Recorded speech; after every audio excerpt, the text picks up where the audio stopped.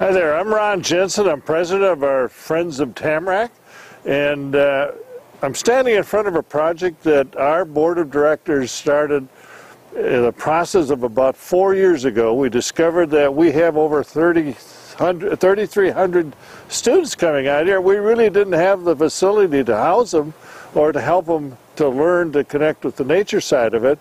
So as a board, we decided that we needed to get a facility. And the planning stages started about 4 years ago. And 2 years ago, we got serious about our project. We went and had the building designed. It is a neat, green, efficient type of building. And we've been in a fundraising mode for the last 2 years, trying to get enough funds to totally complete this project.